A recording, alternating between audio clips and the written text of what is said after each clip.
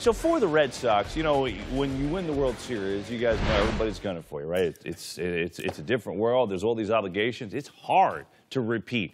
But, Train, I'm curious for you, when you look at this Red Sox team, what is the biggest deficiency, the thing that worries you that might impede their chance to get back? The back end of that bullpen. Yeah. I really believe they made a mistake letting Joe Kelly walk and leaving Kimbrel on the oven, on the stove. You know what I mean? On the couch. Yeah, on the couch. You know what I mean? Because their intangibles, the firepower they possess, that's going to be big shoes to fill, especially with the bullpen by committee. That's going to be tough, especially in that division. A lot of high-powered offenses.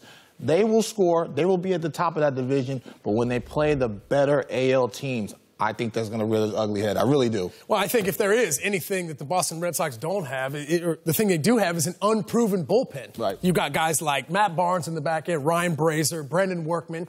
They have an 8-man bullpen with a total combined 15 career saves. Wow. So that says unproven to me moving forward. I think their offense, I think, is going to outshine that from time to time. They will be able to put up a lot of runs when they need it. Guys like J.D. Martinez, Mookie Betts. But if there is an Achilles heel for the Boston Red Sox, it has to be the back end of their bullpen. What is it like to just try and repeat? I mean, look, they're loaded talent-wise. Yes, they're missing a couple key cogs. I agree with you on the bullpen. But just the idea of getting back on the horse when everybody, like, how hard is that, Swish, what they're going to go through here this year? You don't see it happen very often, and you definitely don't see teams win back-to-back that often. I think the last team that maybe went to the World Series back-to-back was Kansas City Royals, and they lost and then won. Yankees were the last ones that did it back in, was it 98 through 2000, Yeah, right? correct, when they had kind of like that dynasty. Now, with what Boston has, I think, like you said, to your point, losing guys like, you know, Craig Kimbrel coming over there, not having that back end of the bullpen, the proven guys, the guys you need to shut down those big innings in crucial games, I think that's going to hurt them moving forward. It's going to be tough for them because they're finally the hunted, and they're going to get everyone's best fight.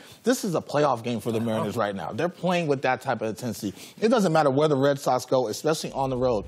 They're going to get a playoff-type atmosphere, and everybody's going to gun for them. It's going to be fun, and that's why it's truly hard to repeat, because now we all want to get the title. We want to get a piece of the champion. You saw it with the Chicago Cubs. Now you're seeing it with the Boston Red Sox. And when you win in those two cities, the party's actually for 2 years. You know what I mean? So they're still having obligations to do. They're still signing autographs, a lot of Dunkin' Donuts and all that other stuff. But, again, they still have baseball games to play. Hey, they still won 108 last year. So we'll see if they get back and do it again. We're talking bad. 108. You know, listen, we're nitpicking. That's what we're trying to do.